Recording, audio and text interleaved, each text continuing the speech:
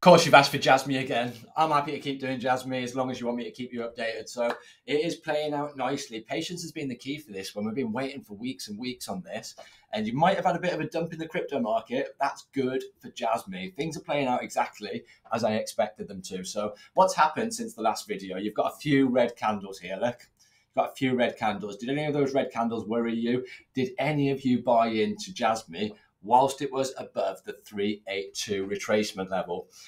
I want to ask you that, guys. The area that I'm interested in is 618. The area that I'm interested in is 26, between 26 and 27 cents. It's taken a long time to pull back to this level. It's taken a long time, but it's getting there, guys. What's the advantage? What have we got now? What have we got here that we can do that we couldn't do in the last video? We could stick a trend line. I said that this was important to put in this new lower high, to add in our trend line, and that's going to be able to help us track the trend down.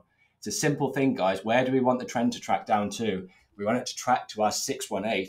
Why do we want it to track to the 618? Because that's the golden zone. Not only is it the golden zone, that is the previous resistance, which we want to flip support on Jasmy. This is the important level that I'm waiting for, guys. And I can't get into Jasmy at the moment. I can't buy resistance. I can only buy support. My strategy tells me so. So I'm waiting to buy support. And I'm going to be pissed off if I don't come back and test this 26 cents and get into my Jasmy position. I've been patient. I've been waiting. You've been patient. You've been waiting. Let's hope it comes back and does something like this. This is what we want. A test of the 618, a reaction at the 618, a bounce, a crack of trend, and then protections underneath the previous low. Once you've got the crack, you can get the protection. So that's what we want to happen in Jasmy in the short term. How can we identify whether this is likely to happen? Of course, we've got to look at the big daddy. We've got to look at Bitcoin. And when we had this CPI news, Bitcoin started dropping. And the altcoins started bleeding even more. You can see this with the dominance. You can see that the dominance has started spiking up after the FOMC news. Bitcoin's come back into trend, or the dominance has come back into trend, which is bearish for altcoins. So we want this drop. We keep saying that we want this drop.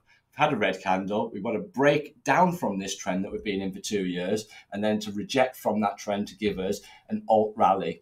And the same with the USDT, guys. We're using this to monitor. And one good thing that's happened on the USDT is from this high here to this low here, we've come back, we've kissed the 618, we've rejected the 618 with a nice candle, which is closed below the 618, and a wick to show the extreme high was above the 618. Price action is closed below. So that's a reaction at the 618. That's exactly what we'd want.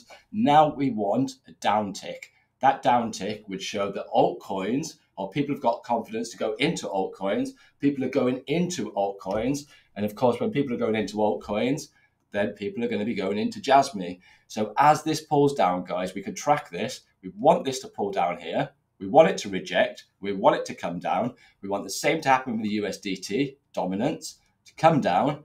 We want Bitcoin to hold this level.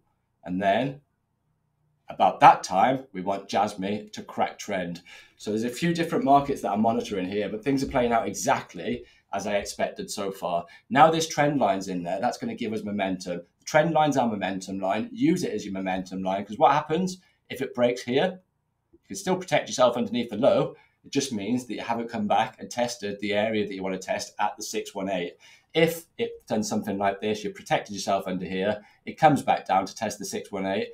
You've got tight margins, you've got tight risk margins here, and you could still, because you'd be in profit here, you wouldn't be in profit, sorry, you'd be in cash here. You stopped out here, you'd be in cash here. You can still take advantage with a limit order of this 618 level sitting at 26 cents.